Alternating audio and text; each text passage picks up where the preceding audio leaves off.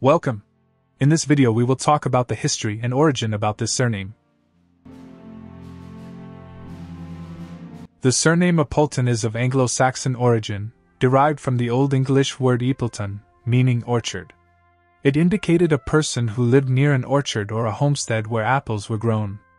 It may also be derived from residency near the various settlements called Appleton in Cheshire, Kent, and Yorkshire, among other places. Appulton from England.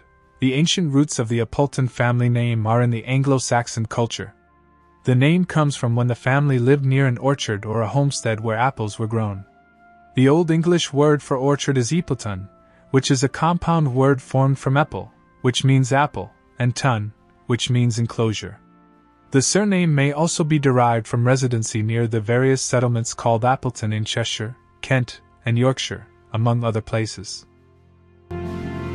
This surname may have several different spelling variations, such as the following.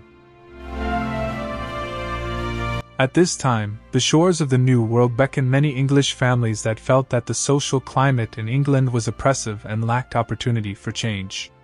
Thousands left England at great expense in ships that were overcrowded and full of disease. A great portion of these settlers never survived the journey, and even a greater number arrived sick, starving, and without a penny.